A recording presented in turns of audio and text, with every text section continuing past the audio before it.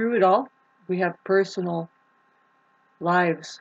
We try to pull up and make ourselves happy and keep that smile on our face, keep it so that we don't bug other people about our miseries. But of course, there's a fine line with that, like, well, we need people, but really to finish that suggestion off, that we perhaps we need people. We need people to do the right things. We are interdependent that way. You see, some people are probably doing the right things and it works for them, but the right thing for them to do is not just that, but to communicate over it. If they see that somebody is lacking that thing, see, this is where I need a breakthrough. I need somebody to tell me something. And I've been here before. And it's like, well, why don't people just tell me? You're not just trying to be nice by saying, Shauna, why don't you just get off your ass and go and find something and do something? Find something to do rather than sitting and complaining about not having anything to do and being broke and blah, blah, blah. See, if you actually found something like that, put it in the comment section down below. Fucking find out. Try to, but see, the thing is that I'm not making an excuse, but I see something.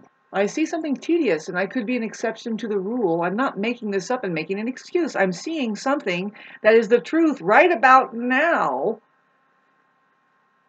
Rehabilitation is not looking interesting because, first of all, why do you think we need rehabilitate? Rehabilitate.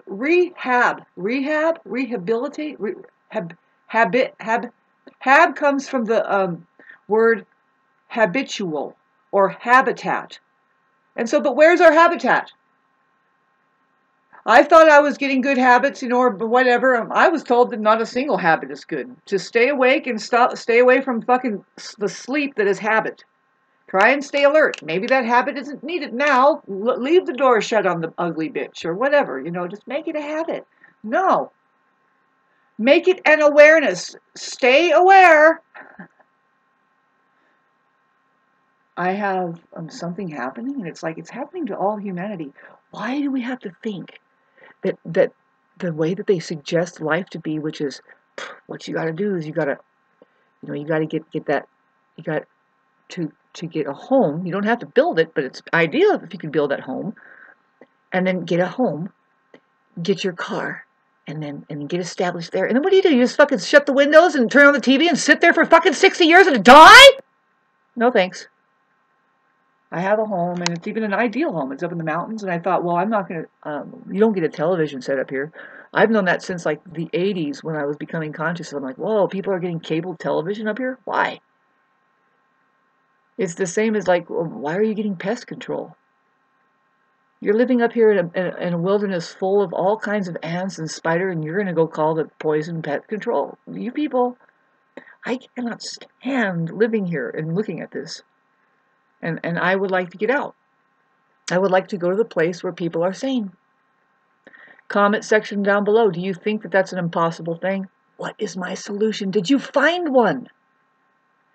Look, it can't be something that you're going to try and drag me into it to rehabilitate. Just go to work. Go to work working for people that can give you a stomachache because they're not happy with what they're doing and you're doing something useless anyway, just working for them. You come home, you don't have the real help. You just pay a few bills. And boy, would you like the same help that they got today? You working for them, paying fucking, this is a fucked up life. And I know for a fact that I'm doing the right thing. It's daring and it feels like I'm just alone here and I don't know, but it is the right thing to do is just stop. Stop. Especially if you end up sounding like one of these money mongrels that they can't have a conversation unless it's about what's the latest thing that the dollar is doing and what's my wallet up to and what's your wallet up to and it's like, you know what, I fucking hate it! I fucking hate it!